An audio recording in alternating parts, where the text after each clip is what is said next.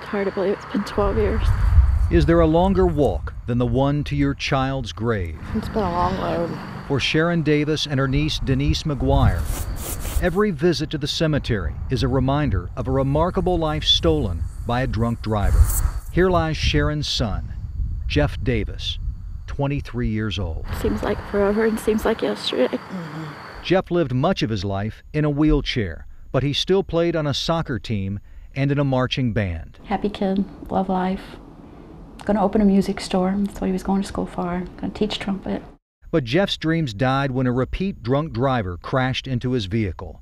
For the next 2 months, Jeff fought for his life. He died 2 weeks after Christmas. The wheelchair was a big thing because it's like his legs. So my brother took it home and he still has it. Sharon Davis believes there's a simple thing that Missouri can do that will prevent more senseless drunk driving deaths. And there's a lot of support for it. Lawmakers. I think it's great. Mothers Against Drunk Driving. They're obviously working. Even a defense attorney. It's what my clients want. All agree that it will work if tried in Missouri. 15 states, including Illinois, require first-time convicted drunk drivers to use an interlock ignition device to start their car. To start a vehicle, the driver must blow into the device. If he's intoxicated, the vehicle won't start. How effective are they? They're extremely effective. MAD says studies show the interlock devices reduce repeat offenses by an average of 67%. Some states credit the interlocks for huge reductions in alcohol-related crashes and deaths.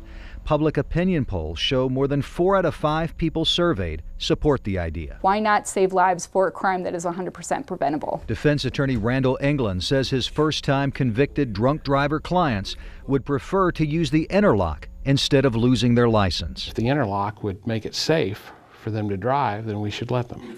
Missouri State Representative Charlie Dennison, the chair of the House Transportation Committee, says he'll introduce a bill requiring interlock devices for first-time DWI offenders. We do need to redo our DUI bills. It's unclear if lawmakers have the support to pass a first-time offender bill, but they'll be encouraged to do it by a grieving mother who wonders how many lives could be saved if the ignition interlocks are required for every convicted driver. You have to do something